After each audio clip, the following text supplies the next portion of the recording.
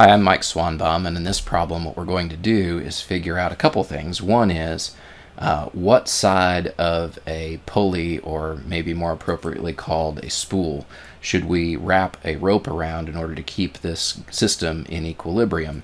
And then second of all, how big should we make the radius of that pulley or spool so that it holds the whole system in equilibrium? So we'll do that first part first.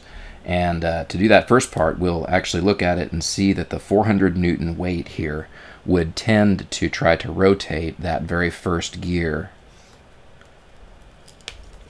in a counterclockwise direction.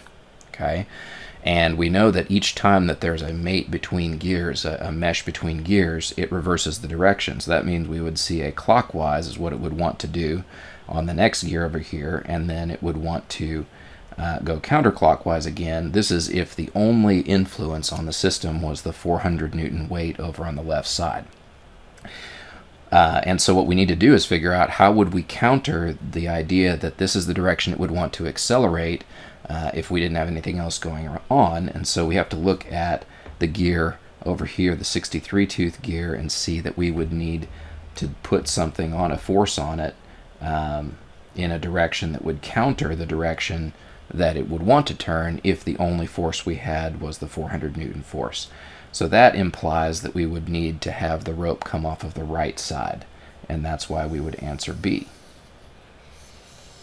for the first part of this problem. So that's the easy part. The next part is we need to figure out the radius that this pulley would need to be, which is right here. And so to figure out what that radius should be, what we're going to do is first of all start on the end where we know a little bit more and figure out the torque that is applied by the 400 Newton weight hanging on the 4 centimeter radius spool that's over on that left side. And I tell you what, I'm going to go ahead and name these things A, B, and C. Okay, that is completely fine for you to name things if they are not already named in the problem that you are handed. It's okay for you to make up your own names if that helps you to write variables that are more descriptive and help you to know what you're doing. So what we have here is the torque around A should just be equal to the amount of force being pulled on that pulley there, 400 newtons, multiplied by the radius of that pulley. So we've got 4 centimeters. 400 newtons times 4 centimeters gives me 1,600 Newton centimeters. And it might be tempting for you at this point to want to put that in a common unit system like base units for the SI system, for example. There's really not a reason, because at the end of this problem you see that the units of length are going to end up in centimeters anyway. So at this point I'm just going to leave it alone. The next thing we want to do is figure out how does that torque translate and sort of work its way over to the shaft over here at C. And what I want you to see here is that this gear in the middle is a special kind of gear. It is called an idler. Okay, idler gears are ones where you basically see that they have torque input on one location and then taken off on the other location. They are not compound gears, and since there's not any other torques being applied other than the 2 locations where they mesh with other gears, then this just is a pure idler, and it doesn't even matter how many teeth that gear has on it.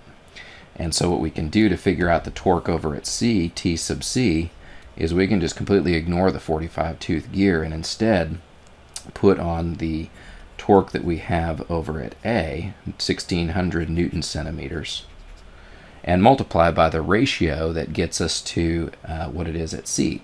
We remember that the bigger gear carries more torque, and so the ratio that we need to get over to C is going to end up being 1, such that it decreases that amount of torque that we would predict, and that ends up giving us 1,600 times 63 over 72, which gives me 1,400 Newton centimeters.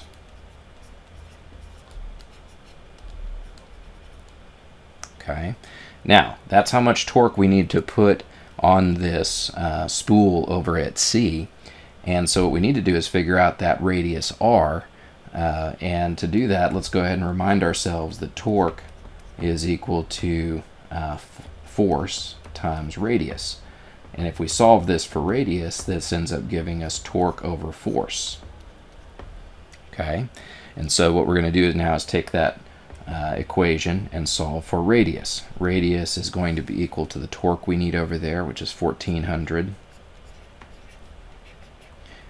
Newton centimeters. Okay, and we will divide that by the force of 375 newtons. All right, so once I do that, it ends up giving me a value of 3.73 centimeters.